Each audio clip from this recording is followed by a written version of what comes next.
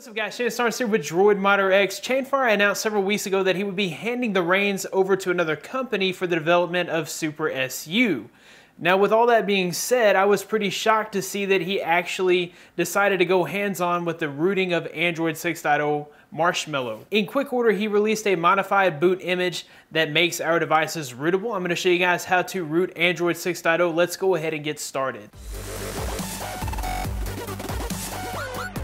First, on your device, what you want to do is head into Settings, scroll all the way down to About Phone, go down to the build number, click on that 7 times until you've opened up Developer Options. From here, make sure that OEM unlocking is turned on, USB debugging is turned on. This root method will only work if your bootloader is unlocked. I'll be sure to include links in the description of how to unlock your bootloader. You'll need to head to the link in the description for the latest version of Super SU, so it has to be any version that's 2.50 or higher. Here we have the Super SU version 2.52. This is the latest version for now. Download this directly to your phone. We'll be flashing this later.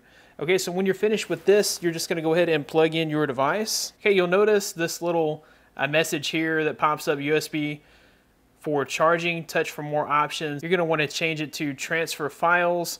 You'll get a notification asking if you want to allow access to the PC. You will check always for this device and then click OK. So once you've done that, set that to the side. Okay, so on your computer, you're going to need ADB and Fastboot installed on your computer. So there's a really quick and simple and easy way to do that. It's the 15-second ADB install. I'll be sure to include a link in the description. I will include a link in the description of this page. This is where you'll download the boot image for your device. So just kind of scroll down to the bottom here, and you'll see a whole list of boot images.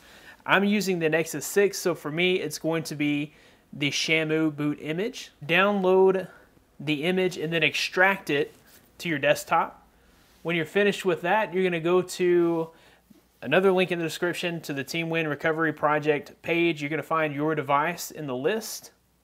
For me, it is the Motorola Shamu Nexus 6. So I'm going to scroll down to Motorola and I'll find the Nexus 6 Shamu. Click on that and then that'll take me to the download page here. Just go where it says Primary Recommended. Go ahead and download that. And then just place those files in an easy to find place. For me, I have it in a folder called Android. So if you use the ADB Fastboot 15-second install method, it is installed in your computer and you can pretty much run the commands from anywhere. If you have the SDK, you'll have to be sure to drop these files into your folder that contains the ADB and Fastboot files. So from wherever that folder is, you'll need to shift and right click and then open command window here. Okay, the first thing that we're going to do is just verify that we do have ADB access on our device. So we're going to say, we'll type ADB devices, and you should see your device listed there. Once you verify that your device is listed, we're going to go ADB reboot bootloader. Okay, so you'll see that it will boot you into this mode here, and just make sure that you are bootloader unlocked. All right, the next command that we want to type here is fastboot /boot boot.img. Okay, that's going to go ahead and flash that modified boot image.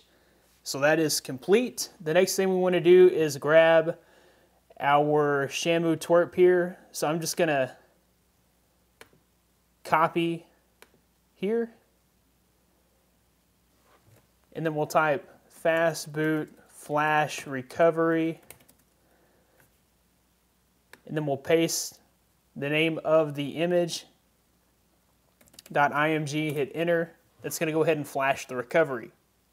So when that is all finished, we're going to return back to the phone, scroll to where it says recovery mode, and then we'll hit power. That's going to boot us into TeamWin Recovery Project.